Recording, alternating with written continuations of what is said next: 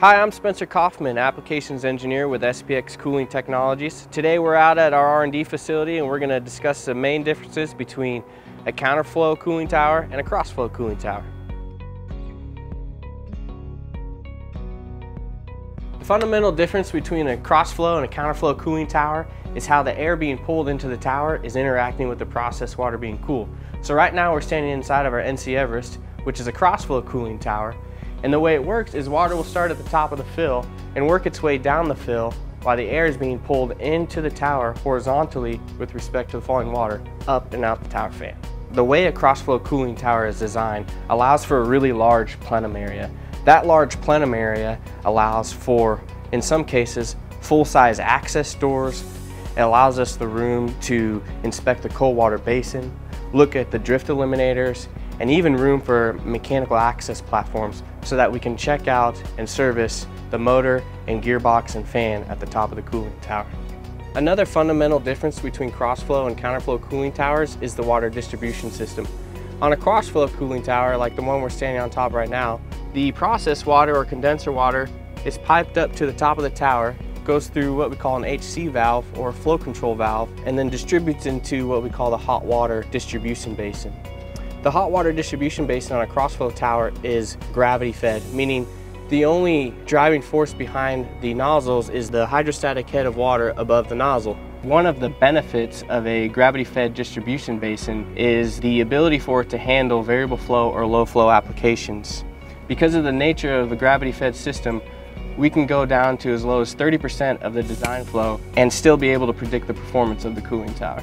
We also really like crossflow cooling towers for cold weather operations. With the gravity-fed water distribution system, you have even distribution of water across the fill, which prevents any channeling during a low flow scenario, which you might see in a counterflow cooling tower. If you start to develop channeling in your fill in cold weather operations, that can lead to ice development, which could potentially damage the tower. Another reason we like crossflow cooling towers for cold weather operation is because of the integral louvers to the fill. Those integral louvers keep any splash out that would happen on a traditional blade louver close to the fill and in turn close to the heat source. When you're close to the heat source, that keeps things thawed and prevents any ice development. Now we're standing underneath our MD Everest, which is a counterflow cooling tower. In a counterflow tower, the air travels underneath, turns upward and goes through the tower, traveling counter to the process fluid falling through the fill. Counterflow cooling towers have several more fill options relative to a crossflow cooling tower. This is important for certain applications where we need a more forgiving fill for dirty water applications. We're sitting in the plenum area of our MD Everest counterflow cooling tower.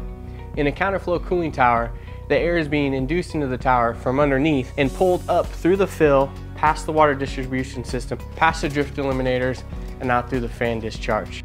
The water on a counterflow tower is pumped up into a manifold, which is then distributed out several branch arms, and in turn several nozzles attached to those branch arms.